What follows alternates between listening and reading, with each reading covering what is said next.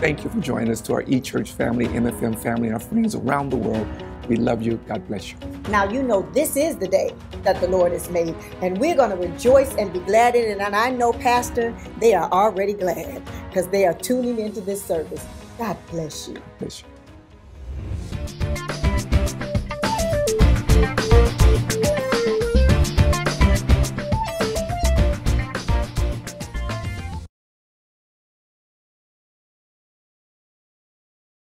If you have your Bibles this morning, I want you to go with me to the book of Isaiah. I want you to pray with me and roll through this as we build our case. Maybe a little different not different, you know how I preach, but it's going to be a lot of nuggets that are going to be dropping as we go through Isaiah 49. Isaiah 49. If I'm forgetting anything, somebody please remind me.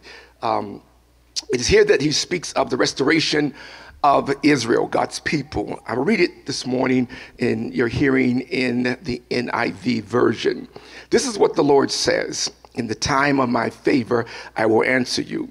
In the day of salvation, I will help you. I will keep you and will make you to be a covenant for the people, to restore the land and the resign or appoint an instructor. Verse 9, to say to the captive, come out, and to those in darkness, be free. And they will feed beside the road and find pasture on every barren hill. They will neither hunger nor thirst, nor will the desert heat or the sun beat down on them. He who has compassion on them will guide them and lead them beside springs of water. I will turn all the mountains into roads, and my highways will be raised up. See, they will come from far and from the north and from the west. So some from the region of Aswan, I apologize. Shouting for joy, you heavens, and rejoice, you earth. Burst into song, you mountains. For the Lord comfort his people, and he will have compassion on his afflicted ones. But Zion said, the Lord has forsaken me. The Lord has forgotten about me. Can a mother forget the baby at her breast and have no compassion on the child she has born? Though she may forget. I want you to see it before I read it. I will not forget you. I will not forget you. See how I have engraved you on the palms of my hands. Your walls are ever before me. Subject this morning is that God will not forget us. Say that God will not forget us. A subtopic is what we're going to be working through is God will remember. God will remember. eChurch, God will remember. He is not forgotten about us or about you. The ending verse, there's verse 16 where we stopped in this 49th chapter. I want to just drop some things to your mind. He speaks of the engravement on the palms of the hand. In the primitive time, the scribe would take, and it would be his or their ability to cut into the stone or into a metal tablet. These laws that cannot be erased or removed. They are appointed decrees of a governing word. The walls here, he speaks of an implication of the Lord's protection. You see, in other words, God's got you covered. You're on the palms of his hands.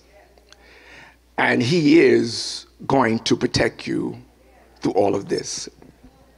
And 2020 has been, for me, a very interesting year, an unexplainable at times year. Sometimes I don't know what's really going on. Giving many of these undeniables and reasons to feel alone in the middle of what you're going through. Many begin to question, where is God? And is God even concerned about us and wondering even if God really cares? He cares. Since March of this year, 2020, there has been many hurdles that we have to cross or jump over. And in these hurdles that we're jumping, yet we have to stay vigilant in trusting God. Proverbs 3 and verse 5, it says it like this: we must trust in the Lord with all our heart and lean not to our own understanding, in all the ways acknowledge him, he shall direct your path. The understanding here is discernment. Discernment when I don't see things clearly. But I can't go on my own discernment. I've done that a couple of times. But I must trust in the Lord and lean not to my own understanding. I must look to the Lord for directions. If you're going to make another move, don't make it without appealing to heaven first. Isaiah in this 49th chapter in verse 8, particularly where we started, he writes, the Lord is saying that in the time of favor, the set time, in the day of salvation or the day of deliverance, I will help you. This deliverance for Israel here in the backdrop, it talks about the reference to their captivity and deliverance from Babylonian exile. They're returning now and is back to the land that God has promised. God calls his people out of darkness and exile and invites them to journey back home to the land of promise. And as they are journeying, they are excited because God says he's going to help. Let me set you up before I lecture too long. And I want to tell somebody, no matter how low you've gone this year, you coming back. And God's going to bring you back to what he promised. They shall not want anything, he says in the text. There shall not be any need for food, water, or protection. He becomes the God of all provisions. You see, God himself will be their guide, is what he's telling Israel. I'm going to guide you through this wilderness. It's interesting to see and to note in this passage that God gives key statements that reminds us of the time that we're in right now, that he is at hand. Watch what he says. If you just scale over it, he says, I will answer you. I have answered you. I have helped you. I have kept you. And I have given to you everything you need. It is the words of the Lord, the I haves of God are in past tense. That gives me revelation this morning that if he did it before, he'll do it again. He can do it because he's God. And this shows me that he is the God of provisions. Isaiah, the 49th chapter, is very exciting to read as you go through. And I like when he gets down to the latter part of the verses, talk about the prey in verse 25 being taken from the captive and the captive being delivered from the prey of the mighty. But in his 49th chapter, the prophet speaks of his laboring and his mission. He introduces us to the words, the servant of Jehovah, which gives us picture of the indication of the foreground of Jesus Christ. God calls his servants from the womb, Isaiah, and from his mother's belly. He knew him before he was born. He called him. Yet in this same context of Isaiah 49 and verse 4, Isaiah is feeling rejected against the complaint of feelings of defeat. It says that his labor seems to be in vain and his strength is gone. Who am I talking to? Called by God, anointed by God, sanctioned by God. But right now I feel like all my labor is in vain. This feeling of complaint, no one wants to be rejected. They had rejected him. The feeling of being dismissed, put in a place where you don't matter or you don't mean anything at all. Not meeting the standard, feeling of rejection. Have you ever felt rejection? From people that you thought that accepted you, but all of a sudden they have rejected you. The prophet Isaiah is wondering that if you reject me, I wonder, has God rejected me also? God will remember. So the Lord answers the servant in verse 6 through 7. The Lord says to him, I'm paraphrasing, words of hope, encouragement, and strength. For he is to remember that I am your strength. And I have chosen you. Every now and then you got to go back and realize who saved you, who called you, who has chosen you. You must be encouraged here. We must be encouraged when we're going through rough patches where things seem like there's a little darkness all around, or the dark cloud of depression might even begin to come in. When you can't see your way, but believe me that you're going to come out all right. At the end of this thing, God has already planned it. You might as well be shouting like George Jefferson and say it's going to be good. Matter of fact, it's going to be all good when you get to the end. Pastor, how do you know that? Better is the end of a thing than the beginning of the thing. The Lord makes more profound statements as we're seeing here in verse 8 and 9. And he goes through these profound statements. In the latter part, he says, I will be a covenant to the people. Here is the idea of the foresight or the forereaching of Jesus Christ. I will raise and establish this land that has been come to ruin. A covenant is an agreement. It's ratified by blood. It's the cutting of the passing through the pieces of the sacrificing animal. You can't have a covenant unless you have blood. In Christ, it becomes the New Testament covenant after the Mosaic law is abolished. He says it like this in Matthew's gospel, the 26th chapter, and verse 28 and 29, I paraphrase, for this is my blood of the New Testament, our covenant, which is shed for many for the remissions of sin. But I will not drink of the fruit of the vine until the day when I drink of it in my Father's kingdom. Jesus Christ is speaking here of a future work of Christ where he will become King of Kings and Lord of Lords. I know it's cold outside. Y'all listen inside. But he talks to him in Isaiah 49 about the light of the nation. He, Christ, is coming to be a light to the nation. The world is going to be looking to Jesus Christ.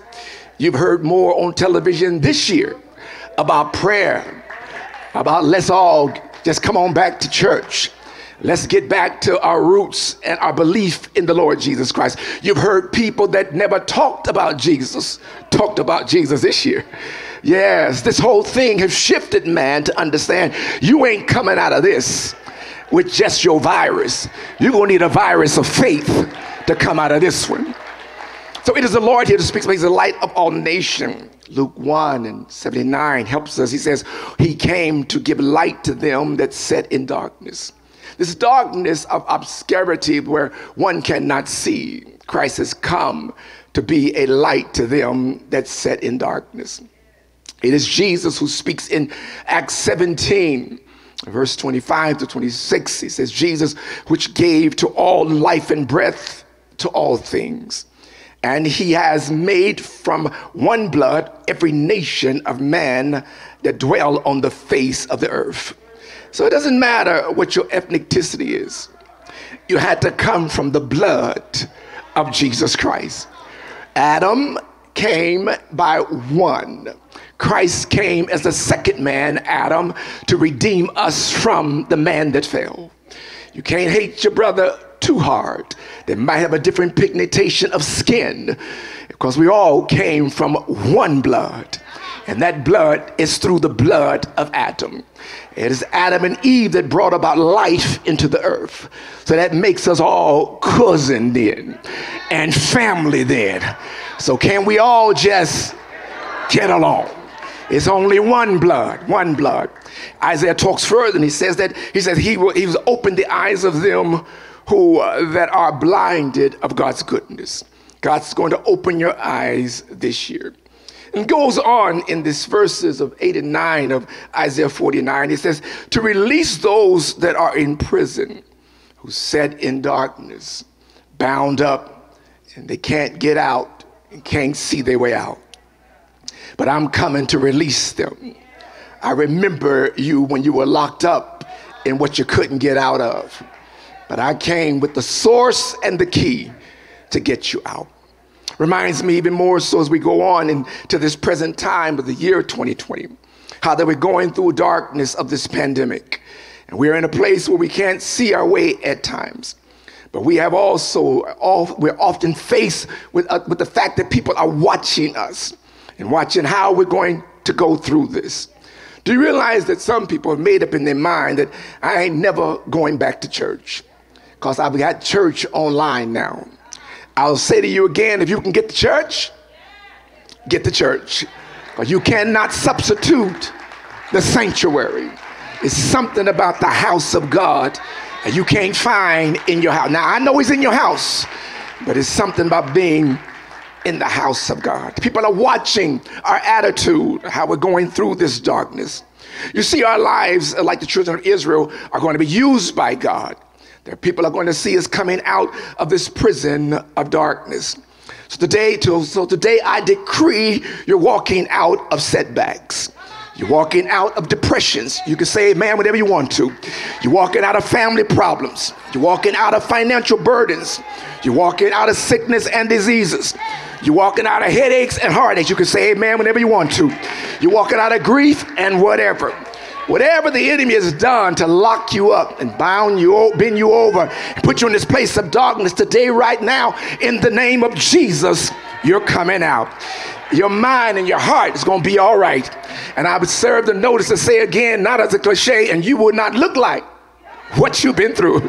God's going to free you completely as you come out of this. When God remembers, he does unique things. In verse 13 of Isaiah 49, he calls all creation to visit into the song of praise, giving creation an understanding that when I begin to move and deliver my people Israel, there becomes a cosmic effect. Heaven and earth and the mountains and the forest, everyone is called in to do what they've been called to do, is to show forth the praise and the glory of God. The elements of God's creation are invited to come to this praise party.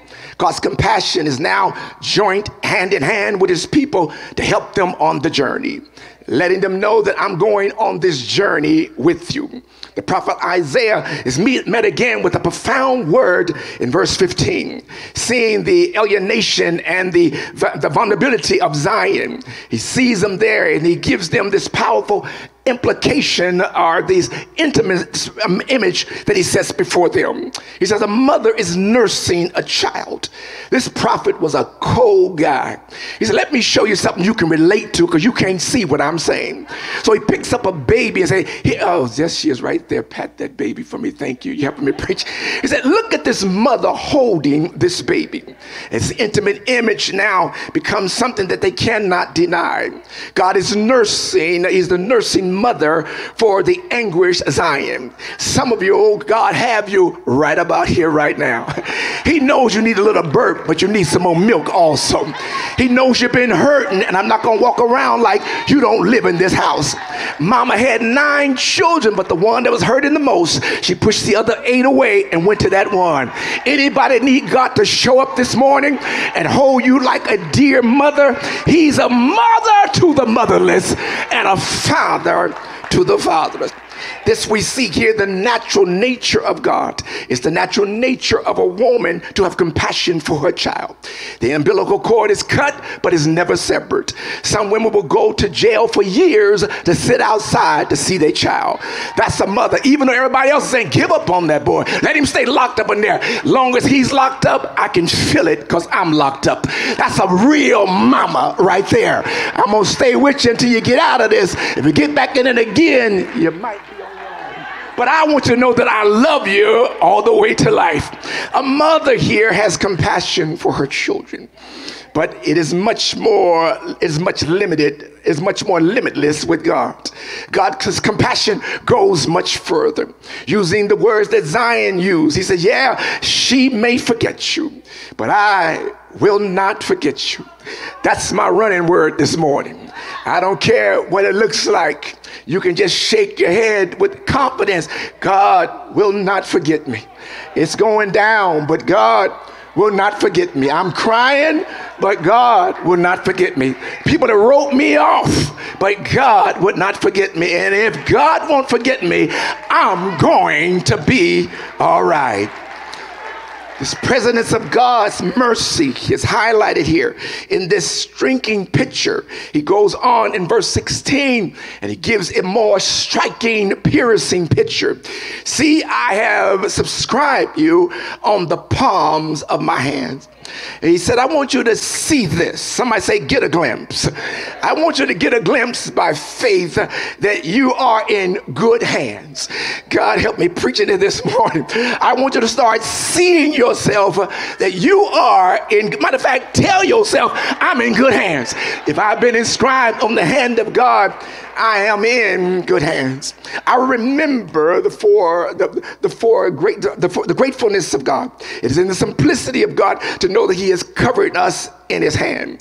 There might be a feeling of rejection and anguish that may be coming over you, but in the intimacy of worship, you can bring all that down.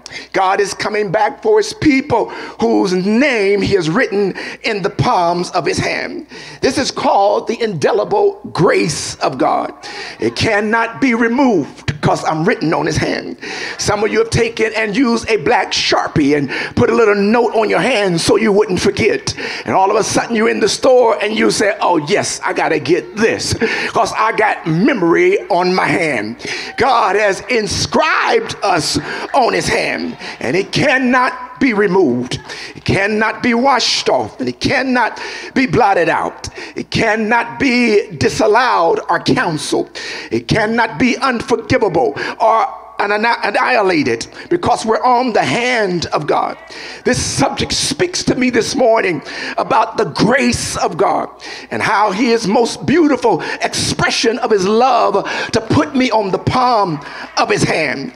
There are moments when you have to see God in all, see him in it all, no matter what it looks like. You must see God in it all. You must understand that you must hold to his hand. God's unchanging hand. Build your hopes on things eternal, but whatever you do, hold on to God's unchanging hand. But be very sure that your anchor holds and grips the solid rock. No matter what the devil's trying to do, you're in a good place right about now. Just keep telling yourself and just keep saying to yourself, my name is written on the palms of God's hand. And I'm in good hands this morning. This ain't Allstate. This ain't Allstate. This is Jesus State. I'm in good hands this morning. I know the devil's mad. He want me to give up, want me to throw in the towel. But when I checked the record last week, I'm still written in the hands of God. And I'm not just going to be all right. I'm going to be great because he is a great, good God. And everything he makes when he finishes, he calls it great, very great. So it is here that we see the conclusion of coming in a moment. He says in St. John, the 10th chapter, verse 28 through 29, I paraphrase, neither shall any man snatch them out of my hands. The devil been trying to get to you, but every time he get to the hand of God, he joins MC Hammer and say, can't touch this. This belongs to God. Don't act like God's child. Don't look like God's child. Don't sing like God's child. Just a mess up all the time. But this one right here, can't touch it. No one will snatch you out of my hand. My Father's hand. My Father's hand. He said, I've given them eternal life, and they shall never perish. Neither will any man snatch them out of my hand. My Father who gave them me is greater than all, and no one can snatch them out of my Father's hand. My times are in his hand. Friend, every time you feel depressed, feel defeated or depleted, like you ain't gonna pay these bills, remember what hand you are in and know that God's gonna give you the ability to get it done. Somebody holler, I'm in good hands. I'm in good hands, and no one can snatch me out of his hand. God knows your name and he will remember you. And we see the subject of the scripture as I come to my end here in the book of 1 Samuel, the 1st chapter and verse 19. We see a setup of a story of Elkiah and his wife Hannah, and they're going up. Hannah means grace. Elkiah, and they're going up in 1 Samuel, the 1st chapter and verse 19. They rose up early in the morning to go to worship, and they said they're in worship before the Lord, and they returned back home to Ramah. But Hannah, while she was going up to worship with her husband, remember, she was barren, but she went into worship and began to pray and ask God to take care of her barrenness. And in worship, Eli began to look at her, the priest, and saw her in her anguish and her worship. Seeing her mouth was moving, but there were no words coming out. Baby, worship can get ugly. It ain't cute when you go into worship. Tears will come out and water will run from other places when you go really into worship. So she's down there in worship, and Eli looks over and said, woman, are you drunk? She said, no, I ain't drunk, prophet, man of God. I'm not drunk. I'm a woman of sorrowful spirit. And the Bible says when they got back home, the Lord remembered her. It is in the place of worship that you find yourself intimate with God. And you realize that the Lord gave her Samuel, which is that I heard you. When God remembers, he hears you. Worship is that thing of a great degree. It moves you out of the way. You wake up every morning in worship. You go every day in praise. And you also realize that you will have meditation and fellowship with God. Friend, I want you to hear me before I close. Remember this. You are in good hands. Every time you go into worship, remember God's got your name on his hands. The Bible says in Psalms 112, he says, your seed shall be mighty in the earth. The generation of the upright shall be blessed. Cornelius and his house was believing God for salvation, began to pray, and the Bible says everybody in Cornelius' house got blessed. I'm almost there. You better wake up and catch this. When God remembers, it is going to predicate what you connected to.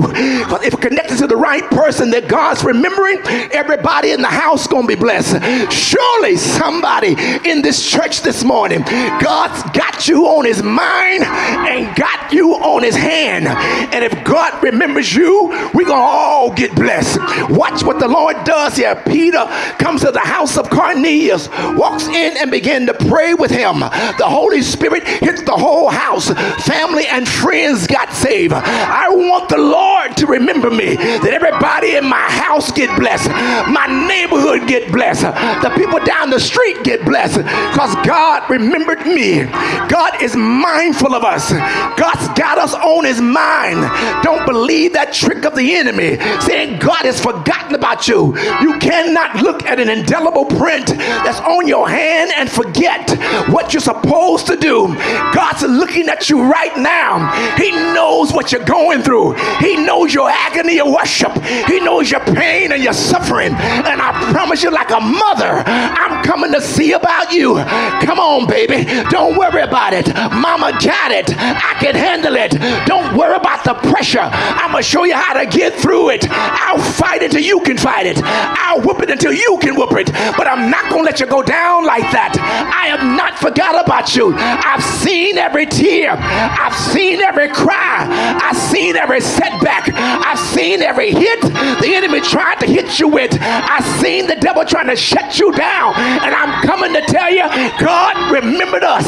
God did not forget us in the midst of all this pain, all this suffering, death everywhere. But God remembered my house. God remembered my family. God remembered my children. I decree and declare this is the moment and this is the season that God will remember. No matter what it looks like, no matter what the devil's saying it is, God's going to remember me because I'm on his hand. I'm in his hand. God's going to remember. God's going to bring us through. God's going to bring us out because that's what God does. He is the God of provision. He will remember you. He shall remember you. He's got you in good hands. You're going to be all right because God said so. Give God some praise in this church. Hallelujah. Hallelujah. Hallelujah. Yeah. My God, my God, my God. Am I preaching to myself this morning? Now, who am I preaching to then? Who am I talking to? Wave at somebody and say, God's got me on his mind. He's up to something.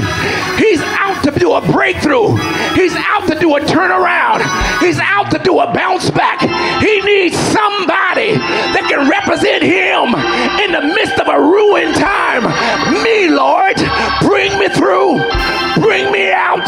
Bring me over. Bring me up. This is my season. This is my time. God will remember.